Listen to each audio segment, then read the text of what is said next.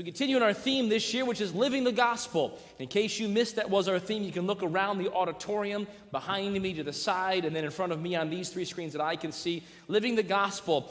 Our prayer, my prayer this year is that each one of us, under the sound of my voice in this church, online, or present this morning, would this year in 2022 begin to live the gospel of Jesus Christ, the simple truth that Jesus Christ came to earth as God. He is God. He came to earth, lived a perfect and a holy life, and died on the cross, was buried, and rose again the third day. This is the gospel. Right, we find this throughout Scripture, specifically mentioned in 1 Corinthians chapter number 15. The gospel is all about Jesus Christ, but not just about him being a good person or a good teacher, but about him being God in the flesh, living a holy life and dying on the cross and raising again the third day. There is no gospel, there is no good news if Jesus Christ stayed dead. Many people in this world have died. Only Jesus Christ was risen by God himself from the dead. Now, Lazarus was brought forth from the dead, but God raised Jesus. That is the gospel. But the gospel is not just a work that is to save us forever, though that is part of the work of the gospel, that we may be with God forever and ever in heaven. God does not wish that any should perish or that anyone should go to hell. Hell is not a popular word in 2022. A popular word is that God loves everybody, which he does, but God says, if you reject me, you will be separated from me in a place that is called hell. But the Bible says that God is not willing that any should perish, but that all should come to repentance, believing in Jesus Christ himself, believing in him, and he promises life forever with him. Someone who is saved, the Bible says, to be absent from the body is to be present with the Lord. This is the gospel. But the gospel is not just for a future home. It is for today living. The gospel ought to touch us today. What we're saying this year, what I've challenged us to this year, is to live a life where the gospel has done something intensely spiritual here on the inside. Intensely spiritual on the inside, but is visibly evident here. It would be a shame if Jesus did something here, but nothing happened out here. In fact, one could question even salvation. Did God really do something here if nothing changed out here?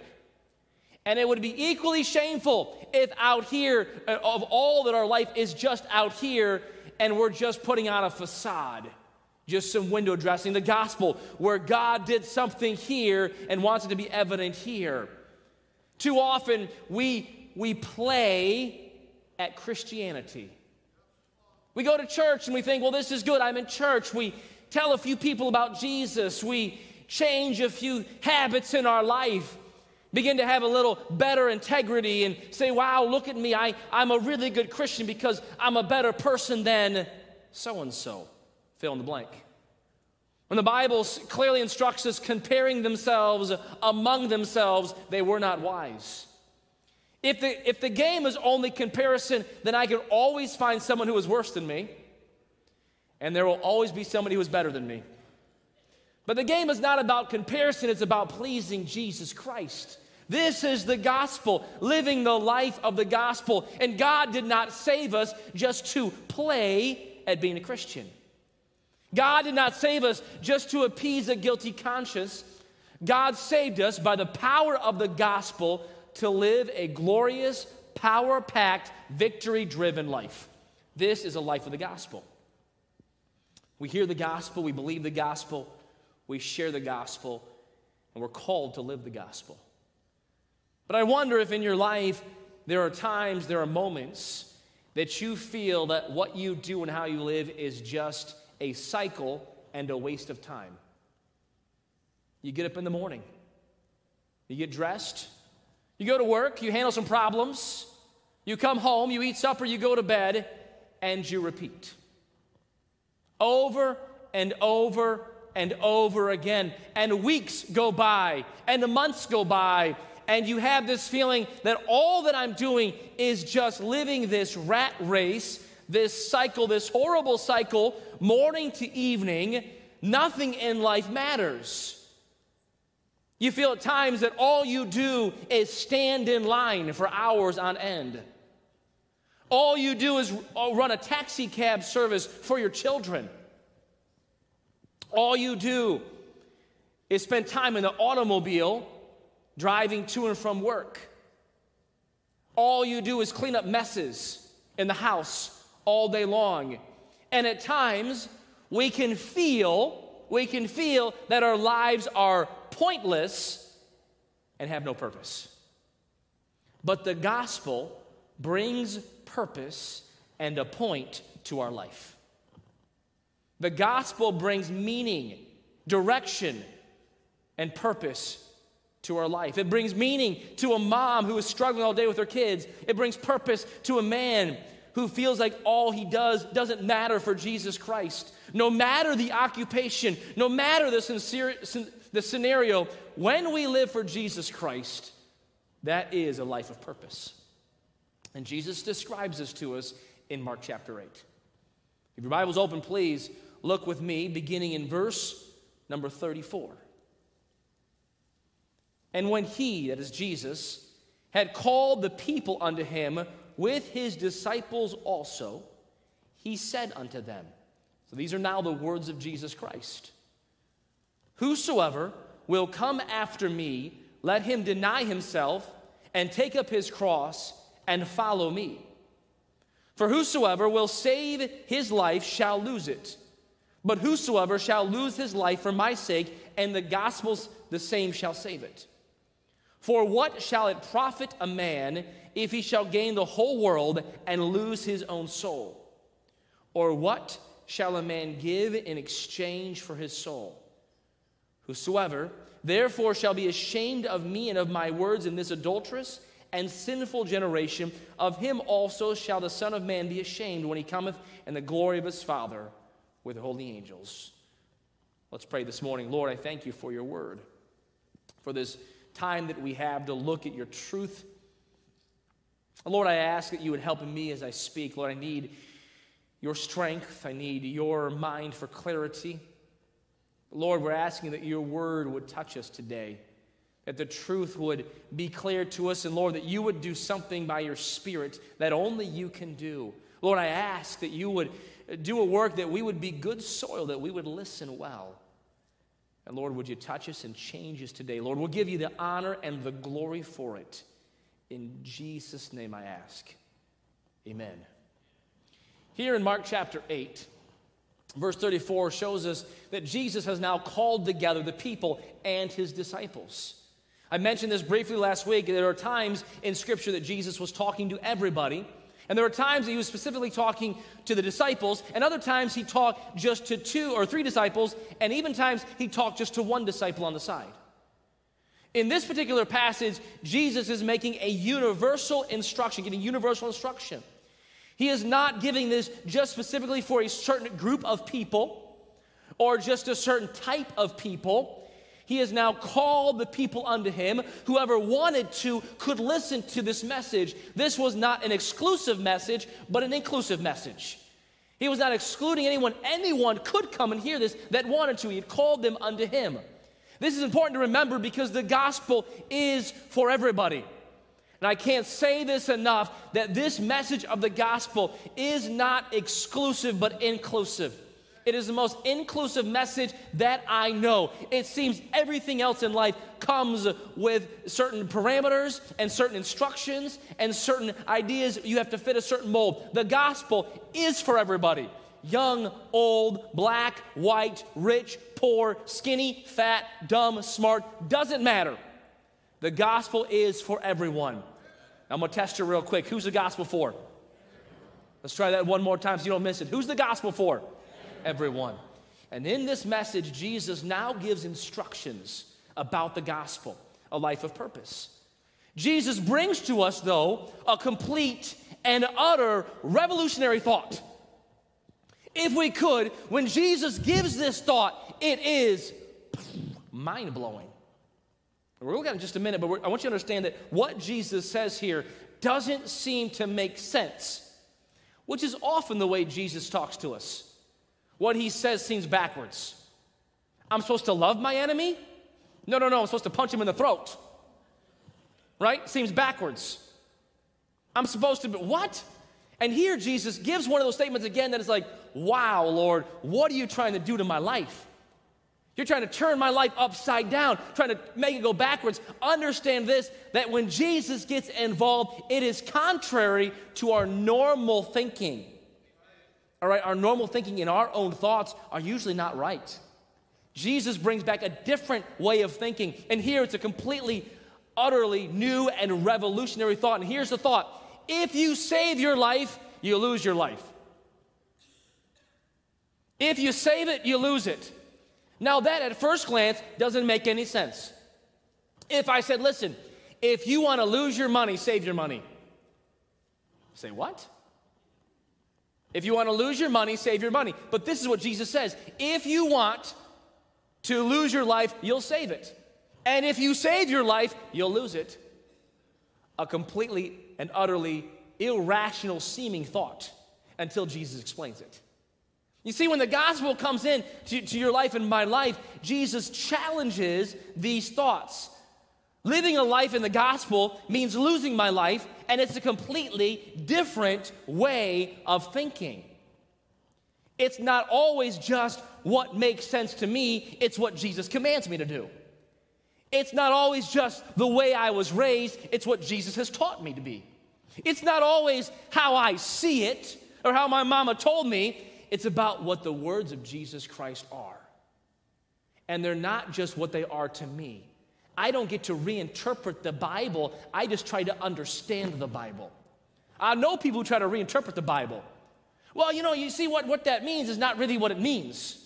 It means this over here. No. We don't get to reinterpret the Bible. We just have to try to understand the Bible. And here, Jesus challenges us with a completely different way of thinking. So we unpack these verses. I want to give us just 3 thoughts about what it means to lose your life so you save it. Parents, you ever been talking to your kids and you give them a mind-blowing thought? You ever do that? We do in our house sometimes. We give them a thought and they're like, whoa, Mom and Dad, that doesn't make sense. And then they find out we're right. Parents happen to you, they find out you're right. They're like, wow, how are Mom and Dad so smart? Well, you see, son, you see, Danielle, I've been to school longer than you have. I've lived life. And really, some of the things we teach our children, though they may blow their minds, are really not all that earth-shattering, but they are to young children. Wow, it really worked, Mom and Dad? Yeah, that's right, it really will work. I shouldn't tell you this, but I will. As Pastor Lett often said, you listen so much better when I don't tell you these things. Sometimes I see Johnny sitting next to my wife, who's next to my dental hygienist. Right? Are you technically a dental hygienist? Is that your classification, Christy? Well, great to see you. If you like my teeth, thank Christy right there. She does a great job. Thanks for coming today. But Johnny's sitting there on the end over there, and Johnny just turned 13. All right? So there are some times that Johnny begins to realize how smart Mom and Dad really are. We knew this all along. Every once in a while, I'll make Johnny ask me the question, Dad, is it hard being right all of the time? I shouldn't tell you this.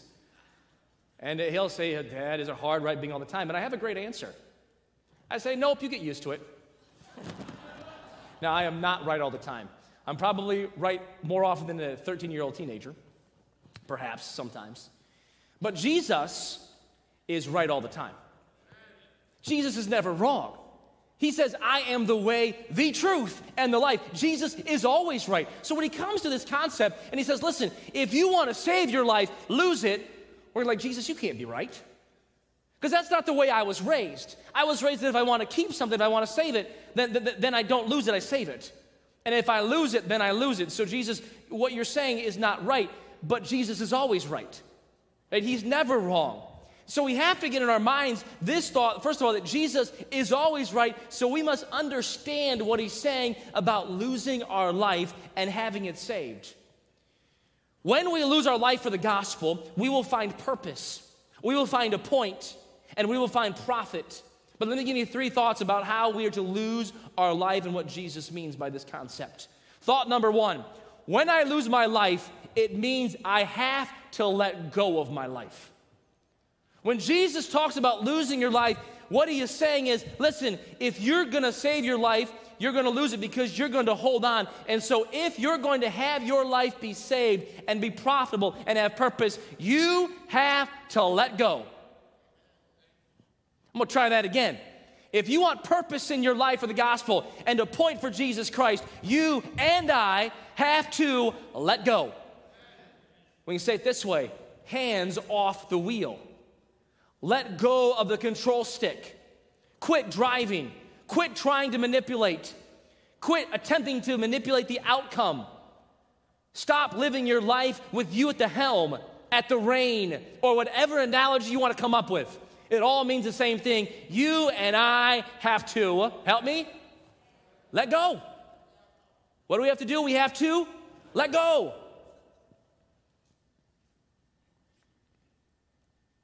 Recently, the Lord allowed us to get another vehicle for my wife. And this vehicle has a self-driving mode. A little while back, I test drove a Tesla. I don't have a Tesla. I test drove a Tesla, also a self-driving mode. I've watched articles on this self-driving mode. I've seen news reports about self-driving mode, and so I was curious to try the self-driving mode.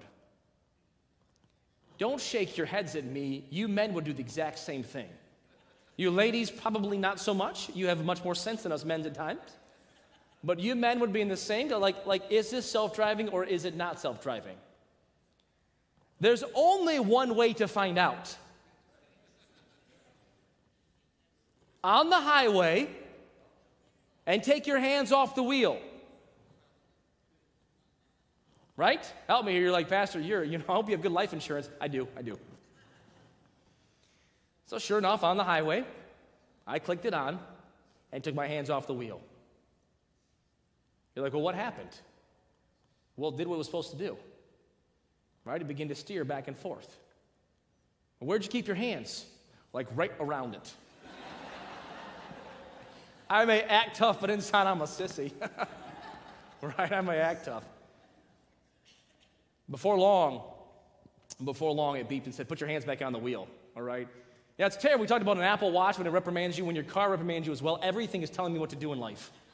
Everywhere I go, do this, do that. Wow, unbelievable. Yet, as I was getting ready for this message, I thought about that and the hands off the wheel. And sometimes in life, when we let go, we still have our hands right here. It's still hands off, though. The best place for Jesus Christ is like this. All right, Lord, you can drive. You can drive. This is the best place in my life for Jesus Christ to be. But sometimes, because there's still some fear, our hands may be real close. The point is the hands must be off the wheel. If we're going to lose our life and have a life of purpose and point for Jesus Christ, we have to learn to let go of the wheel in our life. I was reminded of the story of a missionary by the name of Jim Elliot. 1952, he and 4 fellow missionaries arrived in Ecuador to evangelize some Indians there, a native tribe. There's been since a movie, I believe, made about this. They were there less than 4 years, and they were attacked and massacred by the warriors. He was only 28 years old when this took place. Upon discovering his Bible, they found this phrase, written not when he was 28, not in the 4 years that he was trying to witness to this tribe, but when he was just 21 years old. He penned these words, "He is no fool who gives up that which he cannot keep to gain that which he cannot lose." Or in other words, what Jim Elliot was saying was, if I lose my life, then I'll save it. In that situation, God called Jim Elliot home. Though he doesn't call everyone home in that situation, in that scenario. But Jim had it right. If I'm going to have purpose in the gospel, in the life of the gospel, I have to let go. And my friend, this is one of the hardest things you and I learn to do, to let go. Because we like being in control. We are naturally control freaks. We want to dictate what happens in life, how things turn out. We play scenarios in our head over and over, conversations. We think about interactions with the boss and with a coworker and with our children and finances and all these things. We want to control, be at the helm. And God gives us a rational mind, but he says, listen, in all these things, take your hands off the wheel and let me steer. If you want to have a life of the gospel, get your hands off the wheel, let go. But number two, losing my life. Meaning not just letting go. I've already alluded to it, but it means letting God direct my life. You see, some people let go and they let someone else direct their life. They let their friends, they let their online friends direct their life. What should I do? Here's the poll. Well, I'm not taking my hands off the wheel of my life to let you steer my life. And I like you. And I trust most of you. I just know that you won't do nearly as good a job as God will. And so we take our hands off the wheel, but number two, we make sure that his hands are on the wheel. Proverbs says this, right? Familiar verses. Trust in the Lord with all thine heart. Lean not to thine own understanding. In all thy ways acknowledge him, and he shall direct thy paths. Or if I can, he'll steer. He'll steer. You see, it's not about me. I let go, but then I have to let God. I wonder if you can answer these two questions. First of all, do you think God could do a good job controlling your life? You can answer inside, but do you think God could do a good job controlling your life? Like I said, I trust some of you, but not others of you. And you may say, boy, I would trust someone in this room to help me with a financial decision. They have some wisdom there. I trust someone else maybe for a medical decision, a medical insight, and someone else maybe with some parenting or a work or some other problem in life. But do you think that God could do a good job controlling your life? Personally, I think God could do a good job controlling my life. If he created everything in the world, everything I can see he created, maybe if by him all things consist, then he can probably manage my life okay. But a follow-up question, is he in control? Is he? I think answered by these questions, that words to live by, that we say to God, whatever you ask, whenever you ask, wherever you ask, however you ask. Whatever you ask, God, whenever you ask it, wherever you ask me, however. I read this story about a quarterback, Roger Staubach. Played for the Dallas Cowboys. In 1971, won the world championship. But in an interview, he admitted that his position as a quarterback was tough because he did not have the permission to call his own signals. His coach, Coach Landry, sent in every single play for the quarterback. He told Roger when to pass, when to run, and only in an emergency situation could he change the play. And his coach said, and you better be right. And I imagine with a bit more force. And even though Roger said, I considered my coach, Coach Landry, to have a genius mind when it came to football strategy, he said, my pride said that I should be able to run my own team. And a football quarterback, a good quarterback, said this, I faced up to the issue of obedience.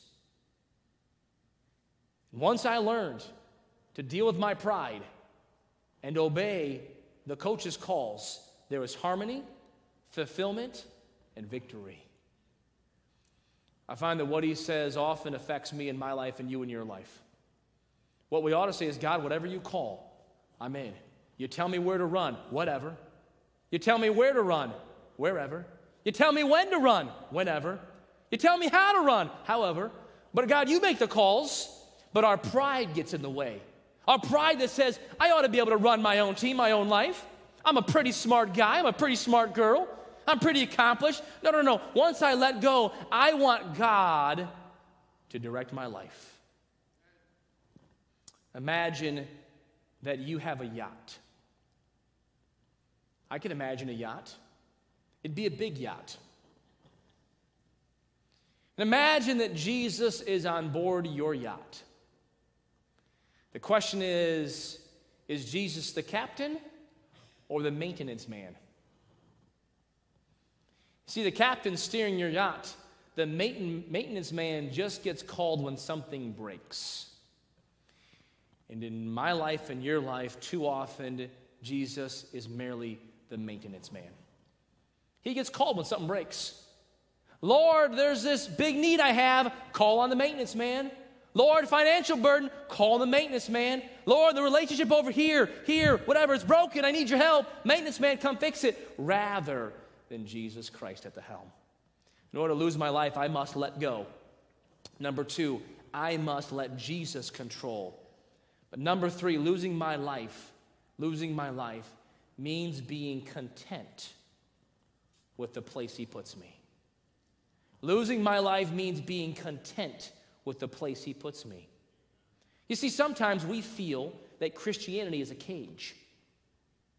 Yet, in fact, this whole world is designed in a way that there are always rules in life. There's a law of gravity. Like it or not, it exists. Just jump off a cliff. You can't break it. God has set this place for us, and losing my life it means being content. You see, we are tempted to look around and say, well, Lord, why did you let them have that and not me? Normally in these situations, when we talk about these things, it's because someone else has received a blessing that I didn't get. We don't normally compare the struggles and the trials. We don't normally say, wow, why did you let them have that huge financial hardship? I sure wanted that hardship in my life. We're going to say, wow, why did you give them that sickness? I sure wanted that sickness in my life. Wow, and then you just literally have that sickness. Normally it's like, wow, Lord, you let them have that new house. You let them have that raise. You let them have perfect health. All things we anticipate people having that we don't get. And losing my life means being content exactly where God put me. This came to reality in the Howell house in the last few weeks. During Christmas, my wife came up with an ingenious plan, or a terrible plan, I'll let you be the judge, where she said, honey, can we buy a hamster for the children? Let me translate that. My wife wanted a hamster. I'm fine. You know I'm fine with as many animals as my wife can possibly maintain in her house. She maintains it. So sure enough, it was her idea. She asked if I wanted one for the kids, and then she got one. So this is great, and I'm all for it. She brings this hamster home. After we said yes, it was before Christmas. I think she went that day to buy one, it seems like. And so the hamster was in my master bathroom for a few days too, until she's like, I can't wait any longer. Let's tell the kids right now. And so, right, honey, tell me if I'm wrong. They got it before Christmas. So this hamster, Holly the hamster. Okay, the struggle's real at the Howell house. Holly the hamster's a little cage. In this cage, there's a bottle of water and all the food Holly can ever possibly need. All right, we have a huge container of food for Holly. The kids enjoyed early on seeing how many sunflower seeds, and Holly put 30 into her mouth. She's a little thing, and her cheeks were like this. My wife's like, don't do that because you're going to kill the hamster. And the kid's like, look, Mom, look, it's just shoving it in there. Holly got out. Holly got out. Holly is not JD's hamster. JD doesn't care about Holly. But there I was at night. My brother Joe's here. He was with me that night. We're sitting there in the game room, and I heard this scratching sound. We couldn't find Holly anywhere. Kids are looking. The kids are all over the place, and I hear the scratching. I asked my brother Joe. I said, Joe, what's that? Is that somebody at the front door? He said, no. And we look in there, and sure enough, we hear scratching in the wall, and Holly was in the wall and downstairs. Holly started upstairs. Now she's downstairs on the main floor. So I grab a drill. I take off the vent right there, and Holly sticks her head out. Obviously, I said, Joe, go grab me a cookie. So he runs in the kitchen, grabs a cookie. It's like 10:30 at night, right? And I'm thinking in my mind, I know what's going to happen. I'll put this cookie there. I'm a little trail right there. Put a cookie. Holly will run out. I'll grab the hamster. I'm going to be the hero. I put the cookie down, right? Holly grabs the cookie, runs back in the wall before I can grab her. I look at Joe with complete shock. I've seen this in cartoons. This doesn't happen, right? It's like, what do I do here? She's sitting there looking at me, just mocking me. Very carefully, I put a trail of crumbs. Be smarter than the hamster. Trail of crumbs right there. I'm on the floor there, kneeling on the floor, trail of crumbs. Holly comes out. I go to grab her. She runs between my legs. I'm like, I can't grab the hamster. So now she's running between my legs. I get this hamster. My wife was almost asleep then. I walked in the room. Honey, I found the hamster. Oh, good. Tell the kids. Night. Click. She didn't care. In the morning, first thing she wakes up, she goes, was that a dream last night? Did you find the hamster? I saved the day. And I'm going somewhere, so stay with me, right? Holly goes back in the cage. All right, the cage where she has water and food and a wheel. Not a week later, Holly gets out again. This time, we can't find Holly. Now they're asking me, Dad, look for Holly. You're like the hamster catcher, right? Can't find her. We got a live trap to put down there to capture her because we can't. We have to preserve Holly. We can't find her. I'm like, honey, we're going to find this hamster by smelling her one day. This is not good. Yeah, it was just a few mornings later. I'm walking up from the basement to be on the treadmill a little bit, and I see this little white and black rat scaring him on the boxes. And sure enough, there's Holly now, who started upstairs, went to the main floor, is now in the basement. The next few minutes, I called the kids, and we, thankfully, with 4 of us kids and superior knowledge and intelligence, after 10 minutes, we caught this dumb little hamster. We put Holly back in the cage. But I noticed something, though. When Holly went back in the cage, the first thing that Holly did was start to eat. Because in the basement, there's no food for Holly. Then Holly ran to the water and just drank for a long time because there's no water in the basement for Holly. All right, and Holly thought she was on like parade time. This is the day of her life, run around the basement. Except what she didn't realize was that by living in the basement, in her supposed freedom, she was going to die. She was going to lose her life. And the best place for Holly is in the cage. Sure, there are some limits to the cage. There are. Just like in your life and my life, there are limits in our life. There are things we shouldn't be doing. But in that cage, all right, until the day she leaves us, there will be water there as much as she can drink. There will be sunflower seeds more than she needs. When she got back in the cage, we did not restrict the sunflower seeds. Again, her face is like this big. Just enjoying what's going on. If you want to save your life, lose it. Lose it. Say, God, hands off. I'm not driving any longer. God, you drive. And wherever you drive me, I won't try to escape. Because where you drive me, where you put me, is going to be good. Sure, you know what? At times there may be something that I say, oh, well, you know what? It seems like there's a cage here. This is life. There's always rules in life. But inside the place that God has for us, there's every single thing we need. And if I can go one step further, there's more than we need. You know what would blow Holly's mind? If I dumped the whole food container right inside that cage. It'd blow her mind. Yet I look in Scripture, and my Bible says that God is not limited by resources. He could unleash the bowels of heaven on us. Yet what do? We're trying to get out of the cage all the time. Lord, I want to be over there. I want to be in the basement, run around the floor. That'll be fun. Revolutionary thought. You want to save your life? Lose it. Lose it. Is God in control, or are you in control today? Are you losing your life, or are you trying to save it? Lord, I thank you.